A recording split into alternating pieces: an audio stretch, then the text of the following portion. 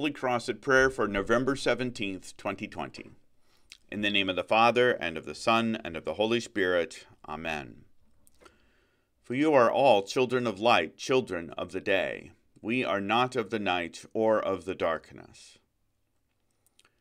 And also from 1 Thessalonians chapter 5. Now concerning the times and seasons, brothers, you have no need to have anything written to you. For you yourselves are fully aware that the day of the Lord will come like a thief in the night.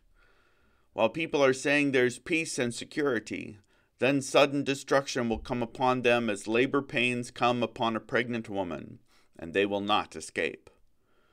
But you are not in darkness, brothers, for that day to surprise you like a thief. For you are all children of light, children of the day. We are not of the night or of the darkness. Christ is our only peace and security. He is our light, and he lights the path before us, so we need not live in darkness and fear.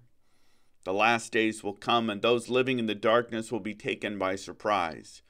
They won't be ready to stand before the throne of Christ. But we, dear brothers and sisters in Christ, will stand before the throne in awe, face to face with the one who gave his life to give us life eternal. Let us pray. Lord Jesus Christ, be with Jack this week. Give him your grace and teach him to learn more of your mercy with each passing day. Amen.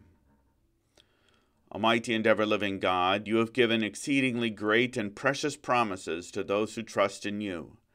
Dispel from us the works of darkness and grant us to live in the light of your Son, Jesus Christ, that our faith may never be found wanting. Through the same Jesus Christ our Lord, who lives and reigns with you and the Holy Spirit, one God, now and forever. Amen. Our Father, who art in heaven, hallowed be thy name. Thy kingdom come, thy will be done, on earth as it is in heaven. Give us this day our daily bread, and forgive us our trespasses as we forgive those who trespass against us. And lead us not into temptation, but deliver us from evil.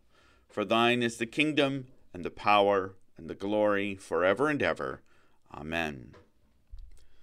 The grace of our Lord Jesus Christ, and the love of God, and the fellowship of the Holy Spirit be with you all. Amen.